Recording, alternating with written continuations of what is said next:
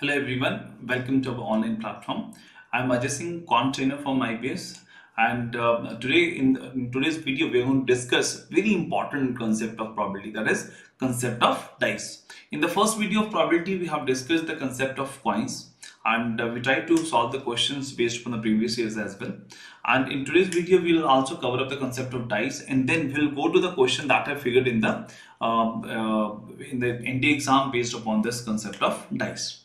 Fine. And as I told you, the probability is one of the very important chapter in the for the NT exam, and we have observing that in the last 3 to 4 years there have been some 10 to 15 questions from the concept of permutation, combination, and probability that are being asked in the NT exam. So this is very important chapter. Try to learn carefully and try to apply these concepts in the solving the questions. Fine.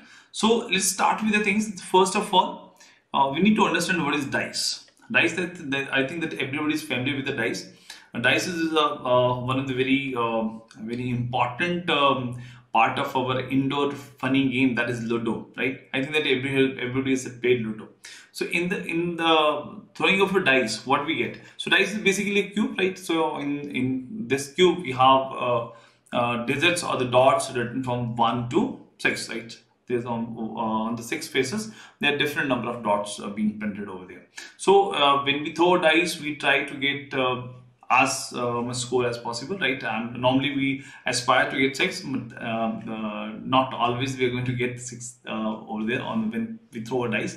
So coming back to the concept, so we need to understand how throwing of the dice is linked with the probability.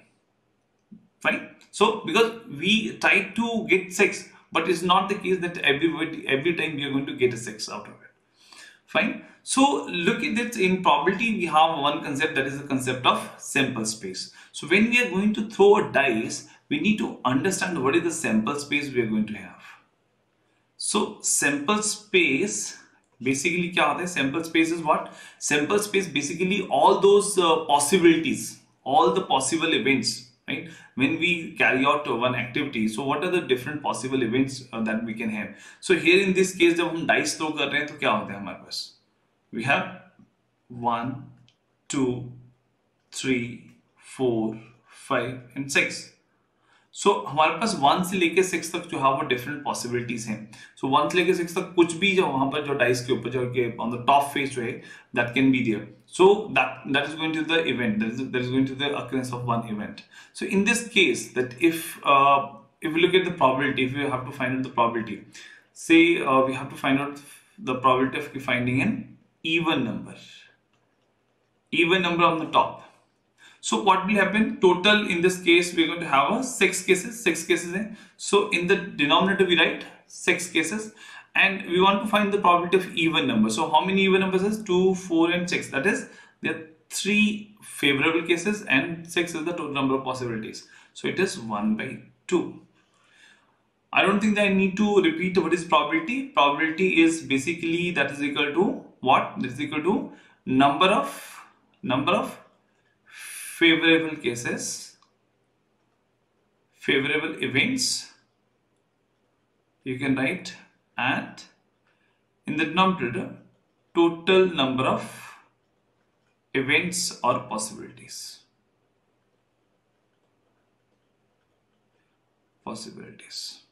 right? So that is probability. This is what we call it. We have already discussed in detail in the previous lecture. So here in this case, if you look at the sample space or total number of possibilities, there are going to be 6 possibilities, and we want to find out the probability of getting even number. So for even number we have 2, 4 and 6. There are 3 even numbers. So 6 possibilities. Out of this, these 3 are favorable. So we write 3 in the numerator. So 3 by 6, that is 1 by 2. Similarly, अगर मुझे निकालना है कि probability of odd number कितना है, probability of odd number कितना रहेगा? Simple है, 1, 3 and 5 3 odd number है. 3.6, what we get? It is 1 by 2. Clear? Okay, right? So similarly, question can be, what is the probability of getting a prime number? So prime number कैसे आएगा? Prime number will be कौन से prime number है? 2, 3 and 5. Prime number कौन से? 2, 3 and 5. There's 3 prime numbers. So again it is 3/6, that is 1/2. ठीक है, right? तो इजी है, इट्स pretty simple, कोई प्रॉब्लम नहीं है. It's just very simple concept of probability. Problem कहाँ पर आती है? Problem is when we use multiple dice. Single dice के साथ प्रॉब्लम नहीं है, सिंगल डाइस तो जैसे भी यूज कर लो, and is just as good as. Sometime यही क्वेश्चन जो है ना इस तरह से पूछा जाता है कि one person is carrying the tickets from 1 to 20, right? One person is carrying the tickets number 1 to 20. 1 से 20 तक जो आपको टिकट्स है उनके ऊपर नंबरिंग लिखी हुई है, ठीक है?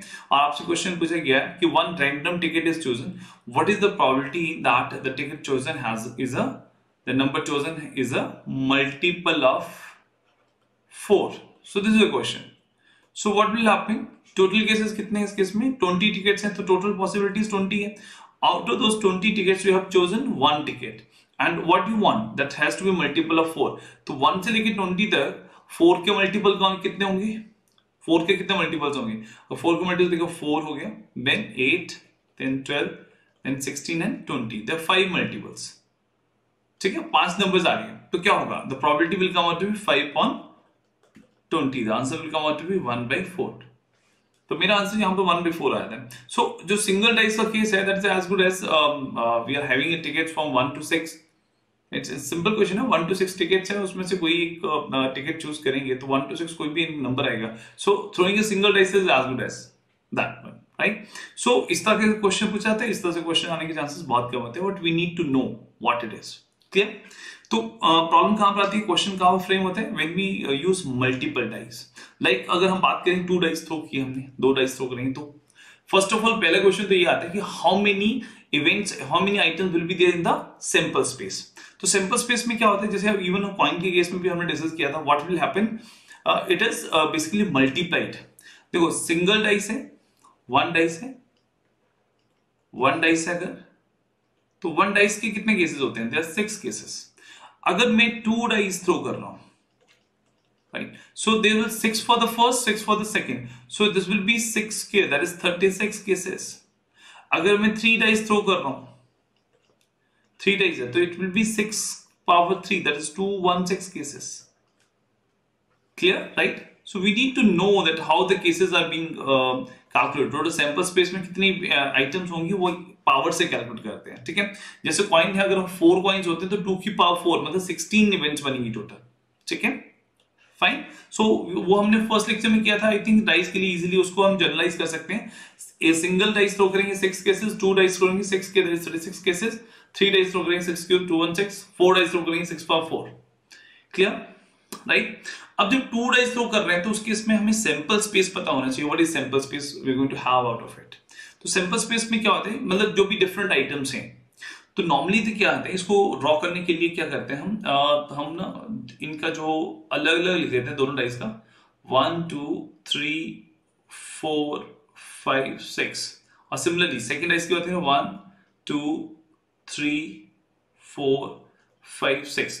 तो अब जो फर्स्ट डाइस है उसके ऊपर 1 आ गया, तो सेकंड डाइस के ऊपर 1 1 1 2 1 3 1 4 1 5 1 6.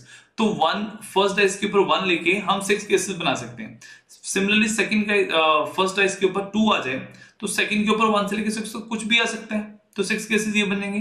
टोटल 6 डिजिट जो हैं, 6 नंबर जो हैं जो फर्स्ट डाइस के हैं, सभी के साथ 6 डिफरेंट यूनिक केसेस बनेंगे. तो total we can have 6 into 6, that is 36 cases. Draw करके बताता हूं आपको. आई थिंक जब आपने नॉर्मल पढ़ा होगा probability, then you might have done 1 1 1 2 1 3, then 1 4, then 1 5, then 1 6, then it is 2 1. First के ऊपर 2 आ गया, देखो 2 2 आ गया, 2 3 आ जाते हैं, then we have 2 4, then we have 2 5, then we have 2 6, then we have 3 1, we have 3 2, then 3 3, then we have 3 4, then we have 3 5, or then 3 6, right? Then we start with the 4 1, 4 2, then we have 4 3, we have 4 4, we have 4 5, and then we have 4 6, and then similarly 5 से 5 1 आ गया हमारे पास, 5 2. I'm writing the sample space. 5 3, 5 4, 5 5 and then 5 6, और last में अगर हम 6 की लो दें 6 1 is there, 6 2 is there, 6 3 is there, then 6 4 is there, 6 5 is there and 6 6 is there. ठीक है राइट. तो ये टोटल जो है टोटल 36 आइटम जो है वो हमारे पास बन जाती हैं. क्लियर. तो इसमें से क्या इंपॉर्टेंट चीजें नोट करने वाली हैं. First thing is that is doublet क्या होते हैं. First thing that we need to notice what is doublet. Doublet क्या होता है. जैसे देखो 1 1 है, 2 2 है, 3 3 है, राइट. देन 4 4 है, 5 5 है, 6 6 है. सो इनको डबलेट कहते हैं. टोटल जो है वो 6 डबलेट्स होते हैं. They are 6 doublets. और डबलेट्स की प्रोबेबिलिटी कितनी होगी. डबलेट्स की प्रोबेबिलिटी की बात करेंगे हम तो so that is simple. 6 cases हैं तो probability of getting a doublet is 6 favourable cases हैं. टोटल केसेस 36 हैं. आंसर बन जाता है हमारा 1/6. क्लियर. डन. देन नेक्स्ट देखो इसमें एक पॉइंट बन जाता है कि व्हाट इज द प्रोबेबिलिटी. और वैसे नंबर ऑफ केसेस देख लेते हैं हम. ठीक है. नंबर ऑफ केसेस कितने केसेस होंगे that 4 appears on either of the dice. या प्रोबेबिलिटी लिख दो. Probability of getting 4 on either of the dice.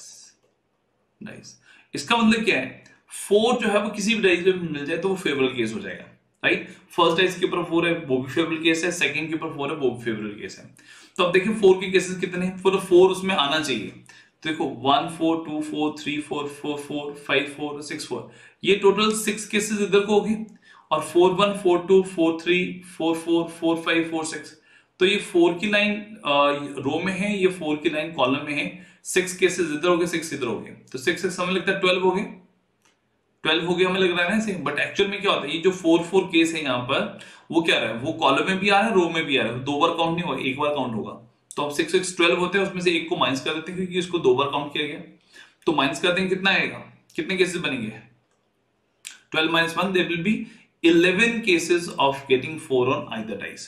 Total number of items in the sample space is 36. So my answer for this question will come out to be 11/36. 11/36 answer आ जाएगा. ठीक है. अब ये जो question हमने किया 4 के साथ four appears on either of dice. अब ये 4 के साथ ही क्यों, 3 के साथ देखेंगे तब भी ये 11 टाइम्स आएगा. 2 के साथ करेंगे तब भी 11 टाइम्स आएगा. और 6 के साथ करेंगे तब भी 11 टाइम्स आएगा. सो ये तो फिक्स है. बिकॉज इसमें देखो 4 है, 2 है, 3 है, जो भी डिजिट है उसके इसमें डिफरेंशिएशन नहीं है. जो प्रोबेबिलिटी, जो केस 4 के साथ बनेगा सेम केस 1 के साथ बनेगा, सेम केसेस 6 के साथ बनेंगे. ठीक है. अगर हम सम की बात छोड़ दें तो. ठीक है राइट. सम की बात छोड़ दें तो अदरवाइज अगर जनरल बात करें कि 4 कितनी बार आएगा तो 11 बार है तो 11 बार ही आएगा. ठीक है. सिमिलरली 3 कितनी बार आएगा on either of the dice, 11 times. 6 on either dice, 11 times. 5 on either dice, 11 times. Simple, कुछ सोचने की जरूरत नहीं है, डायरेक्टली हमारे पास आंसर आ जाएगा. क्लियर. डन. तो एक तो ये चीज आ गई. देन सिमिलरली इसके ऊपर क्वेश्चन बनते हैं इसके सम के ऊपर. ये जो डाइस है 2 डाइस थ्रो करी है तो इनके सम के ऊपर जो है वो क्वेश्चन बन जाता है. ठीक है. सम के ऊपर क्वेश्चन कैसे बनता है, जैसे अगर हम बात करें डाइस दे रखे हैं यहां पर. जो फर्स्ट डाइस है D1 उसके ऊपर क्या आ रहा है 1 2 3 4 5 and 6. सिमिलरली जो D2 सेकेंड डाइस है उसके ऊपर 1 2 3 4 5 and 6. इनमें से कोई भी नंबर आ सकता है. अभी सम कितना हो सकता है, जब हम 2 डाइस हमने थ्रो किए, टॉस अप किए, व्हाट विल हैपन जब when they are tossed up some number will appear on the both dice. तो व्हाट कैन हैपन, 2 डाइस जब थ्रो किए तो फर्स्ट के ऊपर 1 आएगा, सेकंड के ऊपर 1 आ गया. तो दोनों का मिनिमम सम कितना हो सकता है, मिनिमम सम कैन बी 2. और 2 सम आने के कितने केसेस है, 2 सम आने के लिए there is only 1 case, that is 1 1. 2 case 2 कब आ सकता है, जब यहां पर सिर्फ 1 1 का एक केस होगा. राइट. फिर सम जो है वो 2 से कम तो हो ही नहीं सकता बिकॉज एटलीस्ट 1 1 तो मिनिमम आएगा. Then some can be 3 as well. और 3 आने के कितने केसेस हैं 1 2 and 2 1. 1 2 एक केस और 2 1 सेकंड केस. तो टोटल कितने होंगे 2 केसेस आते हैं. Then some can be 4 as well. 4 कैसे होगा 3 1 होगा, 2 2 होगा और 1 3 2 2 3 1. तो देयर विल बी 3 केसेस. सम जो है वो 5 आए, इसके कितने केसेस होंगे? 5 सम के, 1 4 2 3 3 2 and 4 1, they are again going to be 4 cases. तो हमने एक जनरलाइज देखा, देखो 2 सम आने के 1 केस, 3 सम आने के 2 केसेस, 4 सम आने के 3 केसेस, 5 सम आने के 4 केसेस, तो मतलब इससे एक कम है। वैसे सम 6 आए, इसके जो है 5 केसेस होने चाहिए। चेक करके भी देख लेते हैं, 1 5 2 4 2 4 3 3 4 2 5 1, सो ये टोटल 5 केसेस बन जाते हैं। सिमिलरली 7 सम आने के 6 केसेस, एक कम, तो डायरेक्टली हम यहां से एक एक कम करके जो है वो केसेस हम निकालते जाएंगे और हमारे पास आंसर आता जाएगा। ठीक है, बट एग्जामिनेशन में, एग्जाम में अगर हम जाएं तो हमें क्या करना है, हमें इस चीज को जो है वो हमें कैलकुलेट नहीं करना है कि इसका सैंपल स्पेस बनाओ, फिर फेवरेट इवेंट्स के केसेस बनाए। What we need to do, we need to follow very simple approach जो मैं आपके साथ शेयर कर रहा हूं। ठीक है, this is some and this is number of cases. Number of cases कितने बनेंगे? ठीक है, तो हमने देखा 2 से स्टार्ट होता है, 7 तक अगर हम जाएं तो उसके मैक्सिमम केसेस बनते हैं, दैट इज 6। ठीक है, 7 सम कैसे आएगा? 1 6 2 5 3 4 4 3 5 2 एंड 6 1, तो टोटल 6 केसेस बनेंगे। देन सम 8 भी हो सकता है, 9 भी हो सकता है, 10 भी हो सकता है, 11 भी हो सकता है और 12 भी हो सकता है। और अगर हम रिवर्स वे में देखें, या हम 1 से चले ना, रिवर्स से देखें तो मैक्सिमम सम कितना हो सकता है? 6 एंड 6, दैट इज मैक्सिमम सम कितना हो सकता है? 12 हो सकता है। और 12 सम माने कितने केसेस बनेंगे? There will be only one particular case, only one particular case, that is 6 6 होगा। तो देन 11 सम कब बनेगा? जब 5 6 and 6 5, that is 2 cases will be there. 10 सम कब बनेगा? व्हेन 6 4 5 5 6 4, कितने केसेस होंगे? There will be 3 such cases will be there. Fine, तो यहां पर क्या हो रहा है, यहां पर देखो जैसे जैसे 12 11 10 इधर को जा रहे हैं, तो यहां पर नंबर्स 1 2 3 बढ़ रहा है। यहां पर कितना आ जाएगा? 4, यहां पर कितना आ जाएगा? 5। क्लियर? तो ये यहां से ये जो सीरीज है या ये जो सम का प्रॉपर सिस्टम है, इसको क्रैम नहीं करना है, इसको समझना है, इसको सिर्फ समझना है। अब 2 सम आने का एक केस था और 7 सम आने के 6 केस थे, तो 7 जो है वो 7 के ऊपर सम आने के जो है वो सबसे ज्यादा केस है, 6। 1 से चलता है नंबर, जो नंबर है दैट स्टार्ट्स फ्रॉम 1, और 1 से कहां तक जाता है? 1 से 6 तक जाता है। और यहां पर भी 1 से कहां तक जाता है? That is till 6, and 6 is the highest number। तो यहां पर क्या करना है हमने? 7 - 6 कितना होता है? That is 1। तो मतलब जो सम है, टोटल सम है, उसके नंबर ऑफ केसेस जो है वो उससे सम से एक कम होते हैं टिल 7। 2 से लेकर 7 तक जाएंगे तो एक कम होगा, 6 का 5 5 का 4 4 का 3 3 का 2 2 का 1। और 7 से आगे जाएंगे तो इनका सम, ये पहले डिफरेंस है और फिर सम कितना है? 13। 8 5 13, 9 4 13, 10 3 13, 11 2 13, 12 and 1 13। तो 7 6 का जो सेट है वो दोनों रूल्स को फिल करता है। डिफरेंस होगा तो डिफरेंस विल बी 1, और अगर सम होगा तो सम विल बी 13। क्लियर? और सम कहां? 7 के बाद जो है वो सम चलता है, 7 से पहले जो है वो डिफरेंस चलता है। ठीक है, अगर मेरे से यहां पर क्वेश्चन पूछ लिया जाए that 2 dice are thrown together, right? What is the probability that sum is more than 8? सम जो है वो 8 से ज्यादा हो, इसकी प्रोबेबिलिटी क्या होगी? तो 8 से ज्यादा सम क्या हो सकता है? सम can be 9, some can be 10, some can be 11 and some can be 12। 9 सम आने कितने केसेस बनेंगे? वी नो दैट 9 है, 9 और 4 13 होते हैं, 4। 10 सम आने के 3 केसेस, 11 सम आने के 2 केसेस और 12 सम आने के 1 केसेस। डिवाइड किससे करेंगे? Total, there will be total कितने केसेस बनते हैं? टोटल 2 डाइस तो किए गए, total number cases will be 36। यहां पर 4 3 7, 7 into 9 and 1 10, कितना हो गया टोटल? 10 cases out of 36। 2 से चला गया, that comes out to be 5/18। तो हमारी जो प्रोबेबिलिटी बन जाती है, दैट प्रोबेबिलिटी इज 5/18। बहुत सिंपल है, सीधा आंसर लिखा हमने इस क्वेश्चन में क्या किया? हमने डायरेक्टली सीधा सीधा आंसर लिख दिया इसमें। ठीक है, तो इजी हो गया जब हमारे पास क्वेश्चन इस तरह से हो। ठीक है, जैसे यहां पर ये मैंने concept already we have covered. The question is given that 2 dice are thrown, 2 dice he throw किए गए, what is the probability of getting a sum is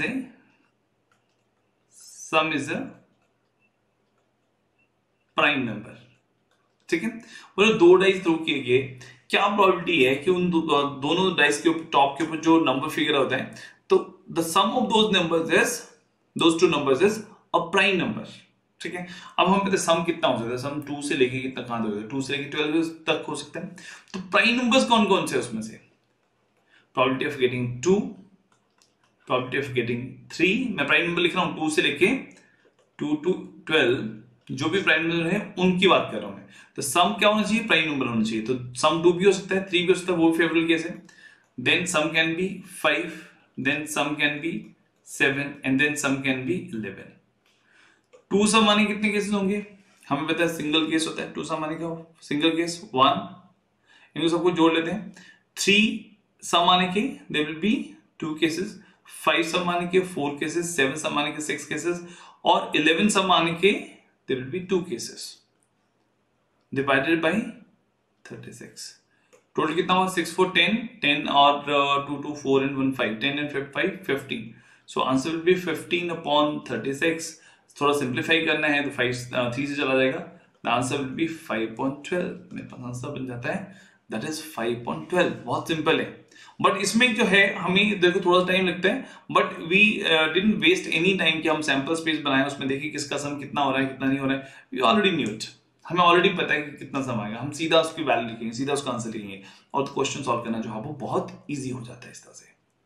clear, done, fine. So okay, so let's move to the next one, it's a product of digits on the multiple dice. Multiple dies हैं, वहां पर जो digits आते हैं उनके product के ऊपर अगर क्वेश्चन पूछा जाए, ठीक है। जैसे कि सपोज करो देयर 2 डाइज आर थ्रोन,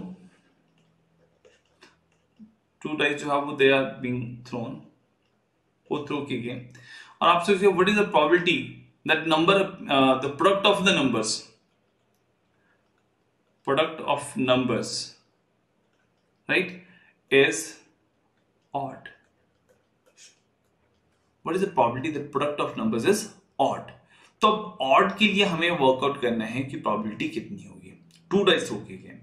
अब हमें पता है, देखो एक कंसेप्ट होता है इंडिपेंडेंट इवेंट्स का, already we have discussed independent events, right. Independent events कौन से होते हैं, इंडिपेंडेंट इवेंट्स वो इवेंट्स होती हैं जहां पर अगर एक कोई इवेंट हो रही है तो उसका दूसरी इवेंट के साथ कोई लेना देना नहीं है। जैसे आप लोग हैं, आप लोगों ने, आप 2 कैंडिडेट्स हैं, उन्होंने एग्जाम दिया, राइट। आपके किसी के जो है वो से 500 मार्क्स आ गए रिटन एग्जाम में, किसी के 200 रह गए, तो 500 वाले का जो है रिटन क्वालिफाई हो गया और 200 वाले का रिटन क्वालिफाई नहीं हुआ, ठीक है। सो बट ऐसा नहीं कि 500 वाले की वजह से 200 वाले का नहीं हुआ, बोथ आर इंडिपेंडेंट। इसकी परफॉर्मेंस अलग है, इसकी परफॉर्मेंस अलग है, we can not relate it, right. तो एक कट ऑफ है, कट ऑफ से ज्यादा लिखा हो तो उसको जो है वो उसका एग्जाम क्वालिफाई हो जाएगा, जिसके कम हो गए उसको क्वालिफाई नहीं होगा। Clear, so both are independent events. और इंडिपेंडेंट इवेंट्स के केस में मैंने आपको बताया था, जब इंडिपेंडेंट इवेंट साइमल्टेनियसली हो रही हैं तो उस केस में प्रोबेबिलिटी क्या होती है, probability is simply product of both events. Clear, अब इस केस में क्या है, 2 डाइस थ्रो किए और दोनों का प्रोडक्ट जो है क्या होना चाहिए, ऑड होना चाहिए। अब प्रोडक्ट ऑड कब होगा, when the product will be odd, the product will be odd when both the numbers, product of 2 numbers is there when both the numbers are odd. Product will be odd when both the numbers are odd.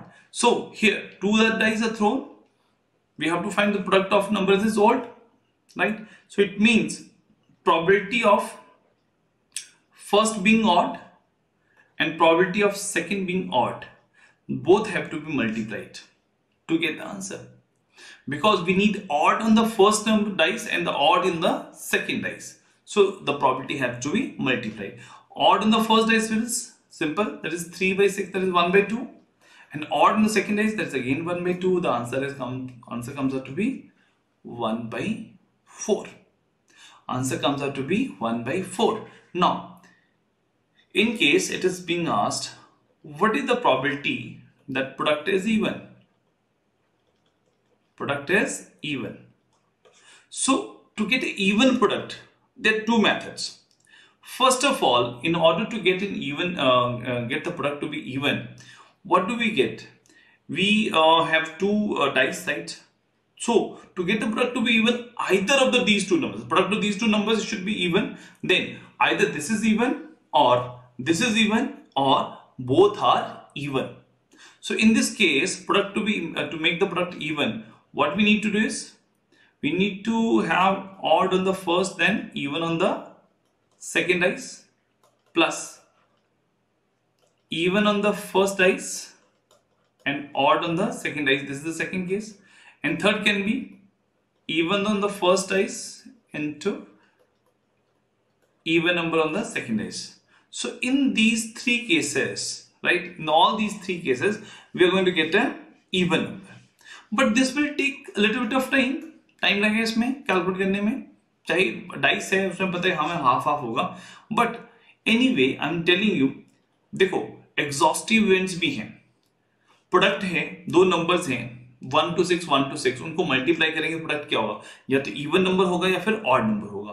तो हमें पता है कि जब probability हम odd number की probability निकालेंगे plus इसके साथ में प्रोबेबिलिटी ऑफ इवन नंबर करेंगे, तो दोनों का सम कितना आएगा, दोनों का सम कितना बनेगा, that will be 1. The sum of both numbers will come out to be 1. अब इसमें से ऑड की प्रोबेबिलिटी निकालना बहुत इजी है. ऑड के मतलब सारे ऑड चाहिए, जैसे यहाँ पे किया हमने सिंपल, फर्स्ट पे भी ऑड, सेकंड पे भी ऑड, तो ऑड की प्रोबेबिलिटी कितनी, 1/4.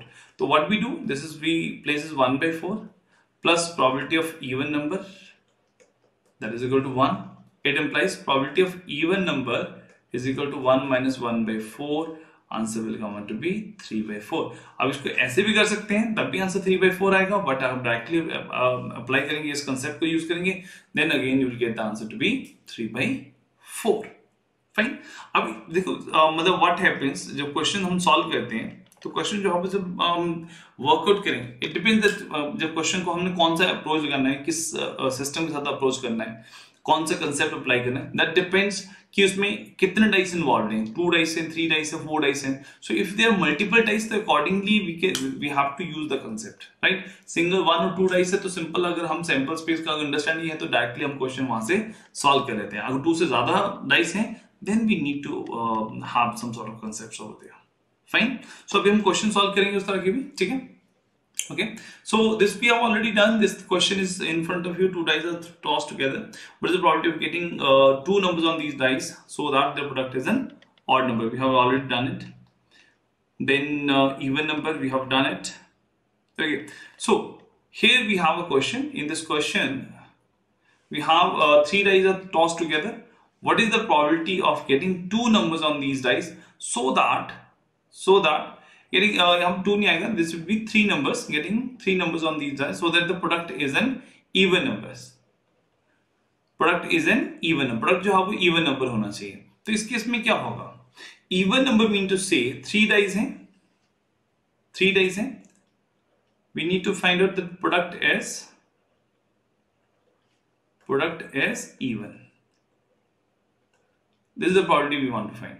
So even कब होगा, किसी भी एक डाइस के ऊपर इवन आ जाएगा तो चलेगा, राइट. इवन आ जाएगा तो बाकी सभी वो इवन हो जाएंगे.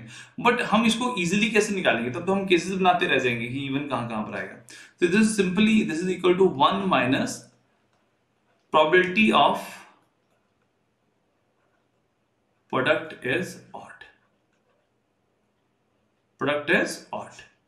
ये इवन प्रोडक्ट की प्रोबेबिलिटी थी, 1 माइनस प्रोडक्ट ऑफ ऑड करेंगे तो ऑड की प्रोबेबिलिटी अगर माइनस कर दें तो इवन की प्रोबेबिलिटी रह जाएगी.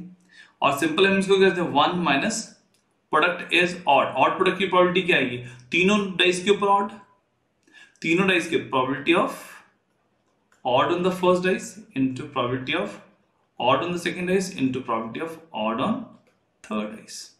तभी फर्स्ट सेकंड थर्ड तीनों के ऊपर अगर ऑड नंबर होगा तभी क्या होगा, इनका प्रोडक्ट क्या आएगा, that will come out to be N odd number.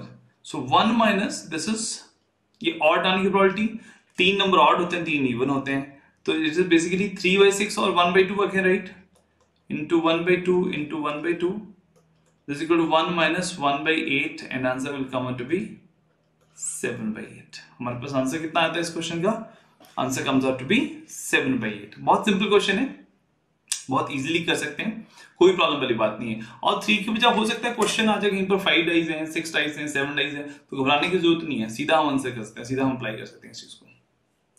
Clear, fine. So this is what we have discussed till now. हमने जो है बेसिक कंसेप्ट जो हमने डाइस के हमने डिस्कस करे, और afterwards now we are going to take up some of the question जो कि प्रीवियसली जो है वो हमारे पास एनडी के एग्जाम में लास्ट 2-3 इयर्स के जो एनडी के एग्जाम्स हुए उनमें डाइस में से जो क्वेश्चन पूछे गए हैं, we want to take up those question. क्या हम उनको सॉल्व कर पा रहे हैं कि नहीं कर पा रहे हैं? Okay, so let's move to the questions round.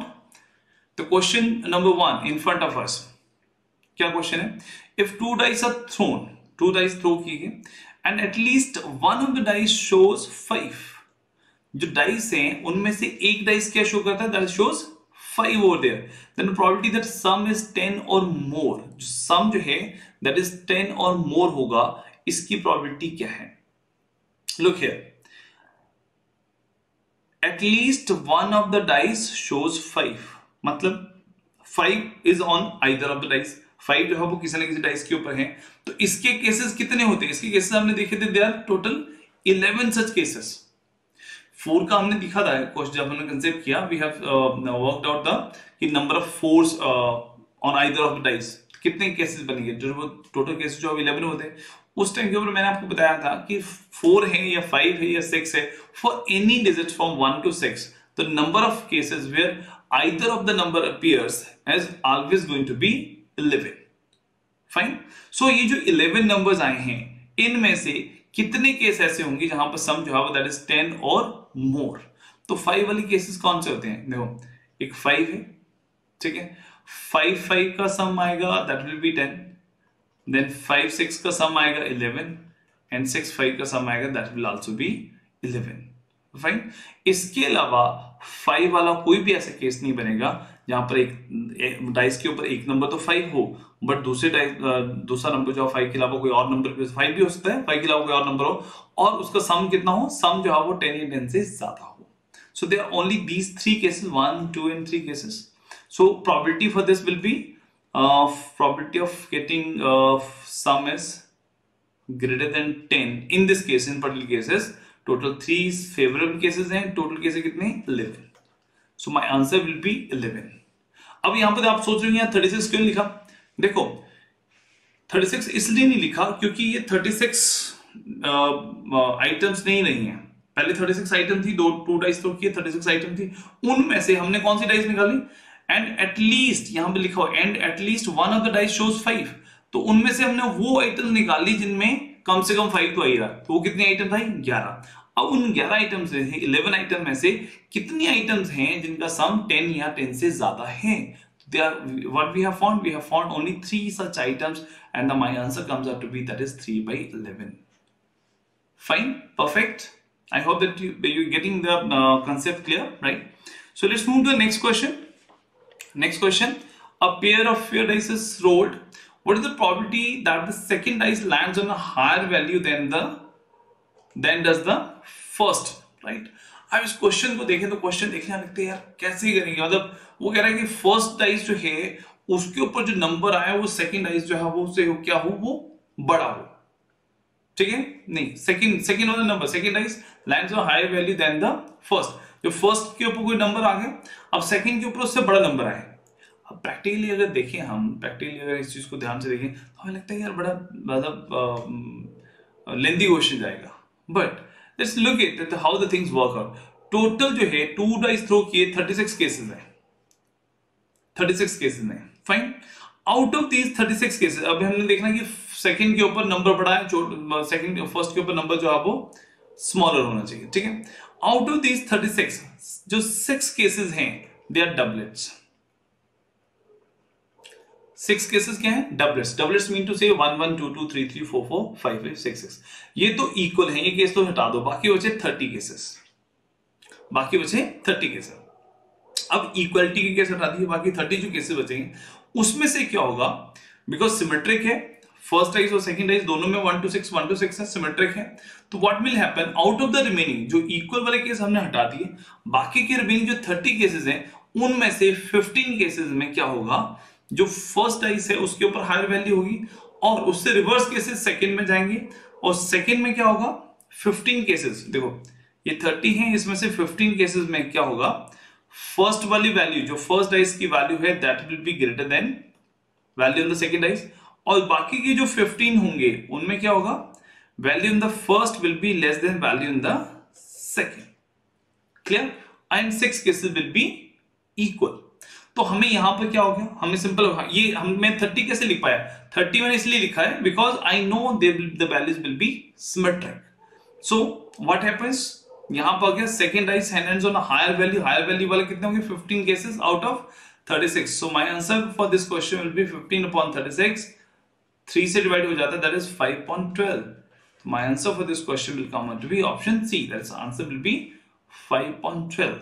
Fine, so it's very easy, ठीक है, बहुत इजी है, बट हमें क्लियर होना चाहिए कि what is being asked and how we can approach it, right. फिर से देख लो क्या किया, टोटल 2 डाइस जब हम थ्रो करते हैं तो 36 कैसे बनते हैं, आउट ऑफ 6 जो डबलेट्स होते हैं, 6 तो बराबर होते हैं, मतलब 1 1 2 2 3 3 4 4 5 5 6 6, तो वो तो इक्वल हो गए, उनको निकाल दिया, बाकी rest we are left with 30 cases.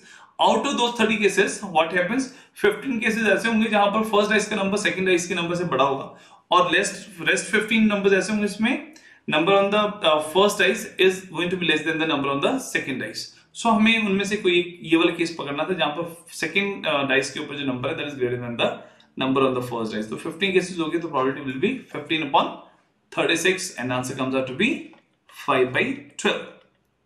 Clear, ये क्वेश्चन जो मैं डिस्कस कर रहा हूँ, ये क्वेश्चन जो आपको आई थिंक 2018 के एग्जाम में ये जो है क्वेश्चन जो है सेम क्वेश्चन पूछा गया था। Fine, so 2 dice are rolled, what is the probability of getting sum of 7? Simple question, super simple question, right? and ये पूछा गया एग्जाम में, कितना टाइम लगेगा, हार्डली 2 सेकेंड्स, हार्डली 2 सेकेंड। अगर आपको पता है सम 7 कब आता है, जब केसेस कितने होते हैं, 6 केसेस होते हैं, 7 7 6 13, या 7 - 6 that is 1, तो 6 केसेस हैं, 6 upon 36, the answer will come out to be 1/6। बहुत सिंपल था। अब देखिए, अगर आपको देखो कंसेप्ट क्लियर है ना, अगर आपको प्रोबेबिलिटी कंसेप्ट क्लियर है तो ये चीजें बहुत इजी हैं, बहुत इजीली आप इनको वर्कआउट कर सकते हैं, तब कोई चैलेंज नहीं है। फाइन, ठीक है, तो कंसेप्ट की क्लैरिटी रखनी है हम सबसे पहले, बाकी चीजें अपने आप, rest of the things will be taken care of, don't worry. Okay, so now the next question is, if 2 fair dice are rolled, then what is the condition of probability that first dice lands on 6 given that the sum of the numbers on the dice is 8? देखो आप इसमें क्या है, इसमें conditional probability, conditional probability मतलब conditions, एक condition दे रखी है कि these things have already happened. Conditional probability मैंने आपको बता दी कि will take up with the last session, 4th जो लेसन होगा उसमें कंडीशनल प्रोबेबिलिटी हम करेंगे, ठीक है। अभी हम जो बात कर रहे हैं, अभी क्वेश्चन को समझने की कोशिश करो, है कंडीशनल प्रोबेबिलिटी का, बट हम उसको, हमें जरूरत नहीं पड़ेगी, हम प्रैक्टिकल एस्पेक्ट लेके चलेंगे तभी हम क्वेश्चन को इजीली सॉल्व कर पाएंगे। देखो, what is the conditional probability that the first dice lands on 6? Probability इसकी निकालनी है, फर्स्ट डाइस के ऊपर 6 आया हुआ है, given that the some of the numbers on the dice is 8। अब देखो 8 सम जो है वो आ चुका है, और 8 सम आने के कितने केसेस होते हैं, दे आर 5 केसेस। अब मुझे जो लग रहा है the answer has to be this one. क्यों? टोटल नंबर ऑफ केसेस जो है सैंपल स्पेस में, जब 8 सम आ चुका है तो टोटल 5 केसेस हुए। अब ये 5 केसेस कैसे बनते हैं, 8 सम कब आता है, जब हमारे पास क्या हो, 2 6, if I guess 2 6 आएगा, then 3 5, then 4 4, then 5 3, and then 6 2, right? ये 5 केसेस बन गए किसके, 8 सम आने के। फाइन, तो ये 5 जो है वो ये क्या है, ये सारा सैंपल स्पेस है इस क्वेश्चन के हिसाब से, they are total 5 cases. Probability we need to find out, total 5 cases हैं, इनमें से the first dice lands on the 6, the first dice lands on the 6, ये नहीं है, ये नहीं है, ये नहीं है, ये नहीं है, यहाँ the first dice lands on the 6, so there is only one case, so my answer for this question will come out to be 1 upon 5। Simple है, कोई प्रॉब्लम नहीं है, राइट? बिल्कुल बेसिक कंसेप्ट जो डाइस का यूज हो रहा है। अदरवाइज जब हम कंडीशनल प्रोबेबिलिटी करेंगे then will take up such questions again, but उसमें भी मैं नहीं चाहूंगा आप कंडीशनल प्रोबेबिलिटी का जो प्रॉपर उसका कंसेप्ट है उसको फुल फ्लेज कंसेप्ट को अप्लाई करो। प्रैक्टिकल सी चीज है, जब हमें कंडीशनल प्रोबेबिलिटी दी है तो इसका मतलब ऑलरेडी एक चीज हो चुकी है, उसके बेसिस के ऊपर जो है वो हमें सेकंड पार्ट की प्रोबेबिलिटी निकालनी है। क्लियर? तो सैंपल स्पेस थोड़ा सा चेंज होती है, जैसे यहाँ शिफ्ट हुआ, हम एक्सपेक्ट कर 2 डाइस थ्रो किए 36 हो गया, 36 नहीं हुआ, इसमें कंडीशन देती है कि सम इज 8, जब सम 8 की कंडीशन देती तो अब हमें देखने चलना कि सम 8 वाले कितने केसेस हैं। देखो 5 केसेस आउट ऑफ 5 सिर्फ एक केस ऐसा था जिसमें जो फर्स्ट डाइस है उसके ऊपर जो डिजिट है that is going to be 6 over there. Clear? So एक केस है 1.5 will be the answer for this question. Done?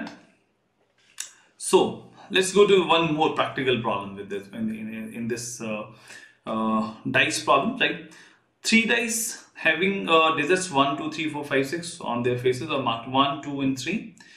3 dice हैं, देखो उनको 1, 2 and 3 मार्क कर दिया है, लेवल्ड एंड रोल्ड ओवर, उनको रोल कर दिया है.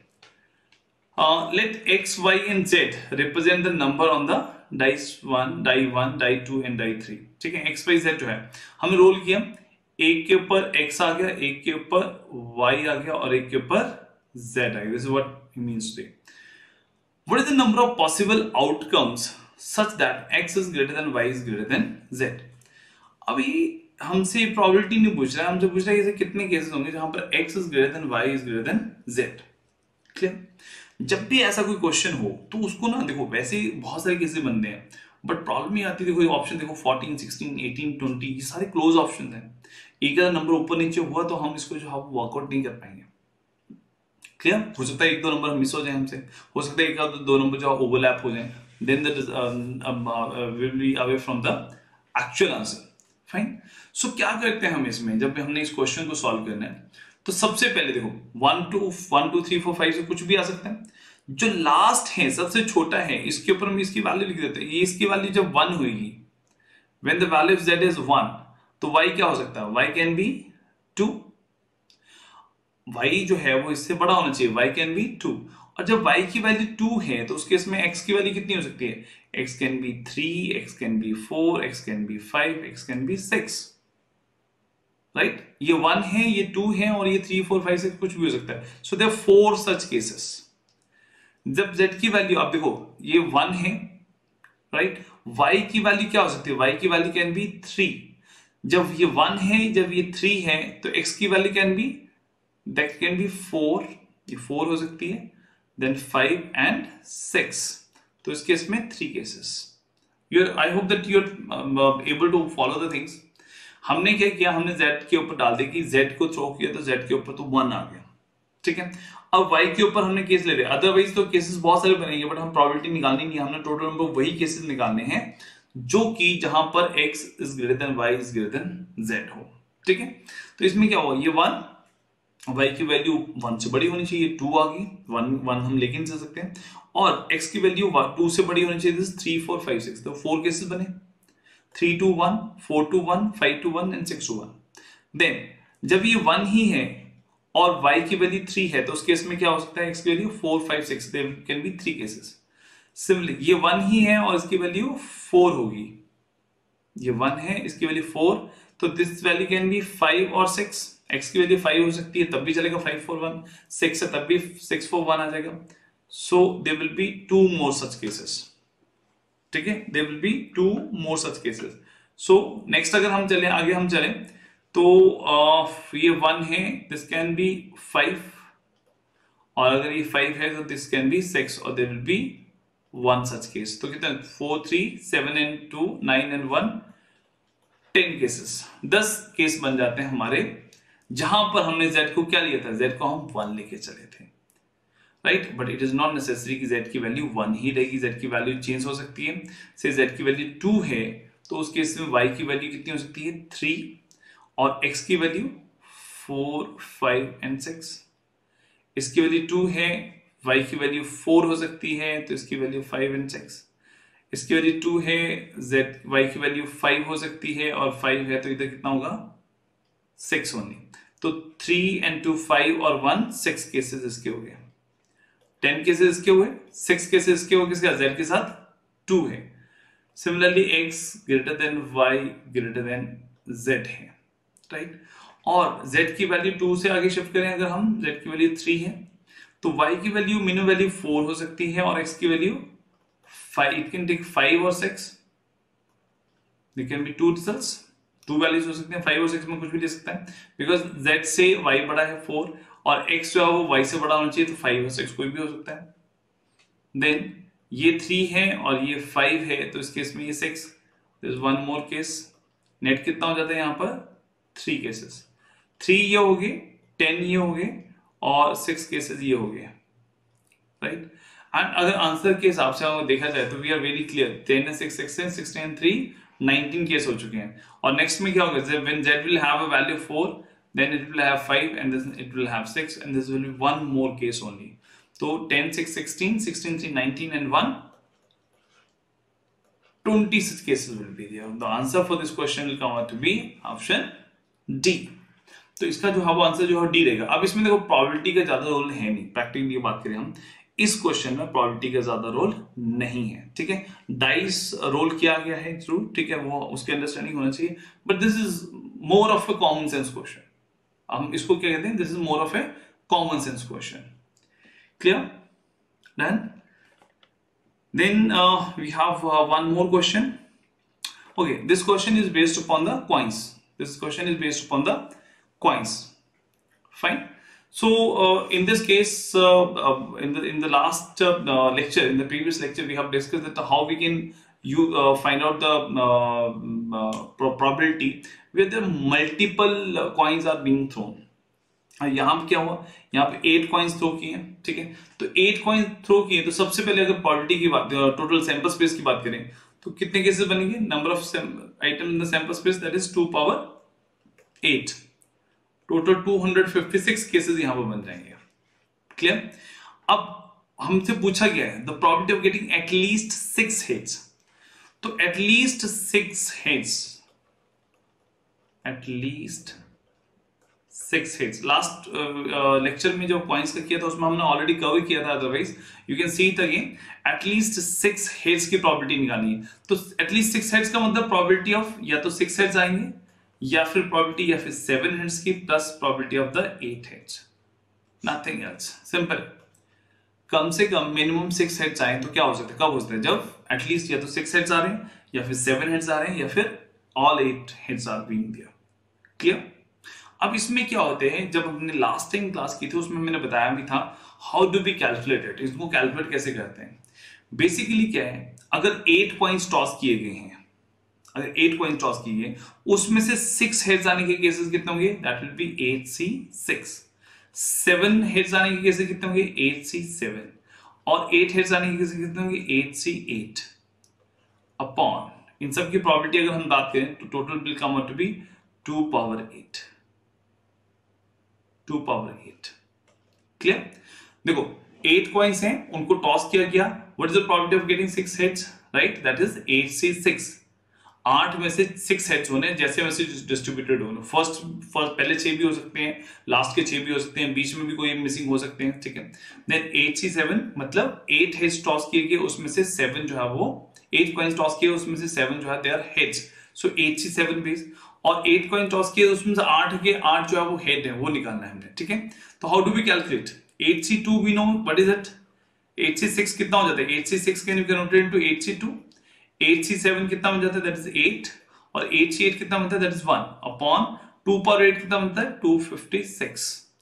8C2 हमें पता है 8C2 कितना होता है, 8C2 इज बेसिकली हम क्या लिखते हैं 8 into 7 डिवाइडेड बाई 2, 8 into 2 है ना, तो दो नंबर लिखेंगे, 8 and 7 divided by 2 into 1, तो 2 से किया 4, 7 4 जा 28, so that 28 plus 8 plus 1 upon 256 and my answer comes out to be here, सम कर दिया हमने कितना, 28 and 36 and 1 37 upon 256, my answer comes out to be 37 upon 256, this will be the answer।